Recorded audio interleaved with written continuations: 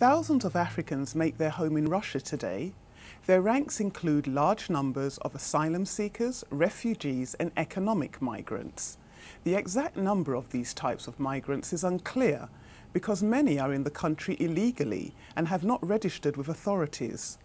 But some academics believe there could be between 30,000 and 32,000 undocumented Africans living in Russia today. Without proper papers, and in many cases with little or no knowledge of the Russian language, they are unable to find proper jobs. And this is just one of the many challenges they face. The most common work these Africans find is distributing flyers, advertisements and free magazines around subway stations. The monotonous task typically pays less than $50 a week. Most of these migrants are unable to pay high rental fees, so are typically forced to live up to 10 people to a room in neighbourhoods such as Lyubertsy, on the outskirts of Moscow. Suhail Yusuf, a Sudanese refugee, lives here. He shares a flat with 14 other Africans. Sometimes the flat's inhabitants swell to 20. The men sleep side by side on mattresses on the floor. They shower in shifts and share a small kitchen. Yusuf said the men have bonded as brothers, but enduring such harsh living conditions is intolerable. Compounding the hardship of these Africans is the widespread hostility and racism they often face from some Russian extremists, such as neo-Nazis and skinheads.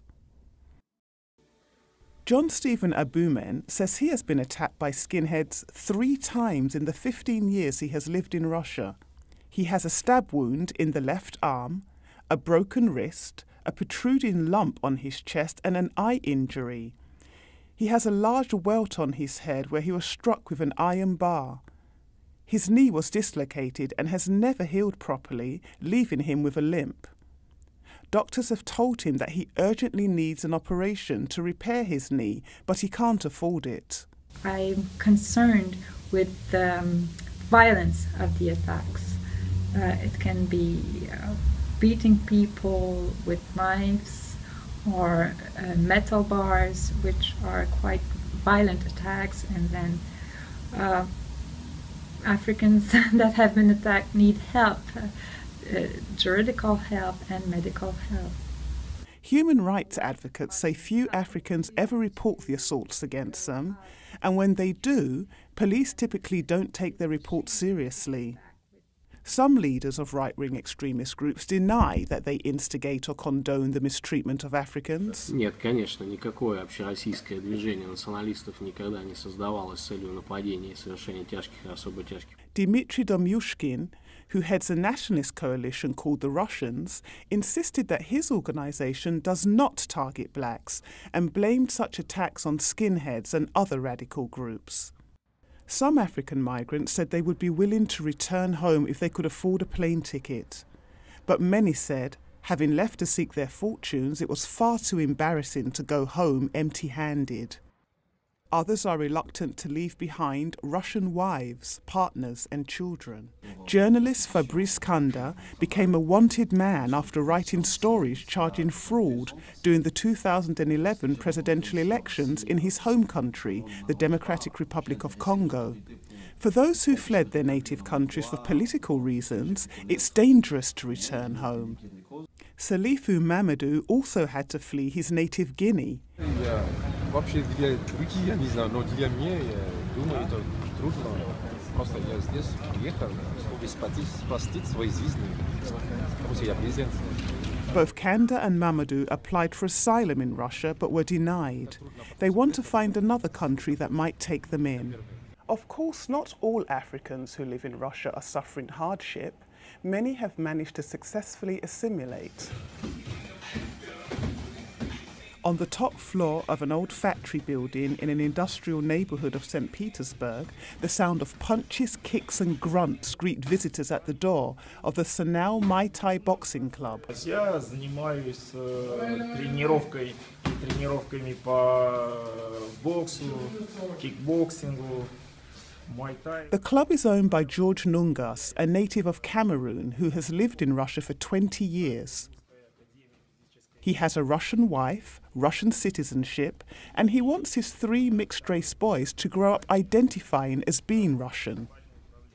The club's members include Russians, Afro-Russians, Armenians and Georgians, among other ethnicities. Nunga said he knows there are problems with intolerance and hostility towards Africans, but he believes the situation has vastly improved. Rwanda native Valence Marigarenga also calls Russia home. Now I can say that really in Russia there is a change. People recognize that they can live and work with different peoples, especially from Africa. There is no problem, I think. He said Africans who try to integrate don't have problems. He's a university professor in St. Petersburg. He's also married to a Russian and has Russian citizenship. Afrikander, a group of entertainers, is spreading a positive message about Africa and its people through music and cultural events. Afrikander's leader, Pavel Karatkov, is Russian. He calls the group a family. A long-time enthusiast for all things African, Karatkov believes that music transcends all boundaries and can help foster mutual understanding between peoples. Crowds typically gather when the entertainers set up on the street to play an impromptu concert or do skits. In his spare time, Ndiaga Samba, a Senegalese composer and an accomplished saxophonist, teaches Russians how to play African drums. Members of the group meet each week in the basement of an old warehouse in Moscow. Many of the students said that learning to play the drums had piqued their interest in the African continent and culture. Thabang Motse is a Moscow-based anchor for the television channel Russia Today. She said she was hopeful that exposure to high-profile Africans like herself, who are excelling professionally, might help engender a more positive perception of Africans among Russians. A native of South Africa, she remembers how when she first moved to Russia in 2011, people took photos of her without asking. Mothers pulled their children away from her on the subway. There was often pointing and snickering and unwanted sexual advances. But 33-year-old Motse has learned to adapt. She works to dispel stereotypes some of her Russian colleagues might have about black people. In turn, they have taught her much about Russian culture. Her message to those who remain intolerant is simple. You can't pull me down, she says. I'm black, so what? Deal with it. Many Africans say they know that some Russians will never accept them, but they continue to endure, hopeful that new attitudes will prevail with every new generation.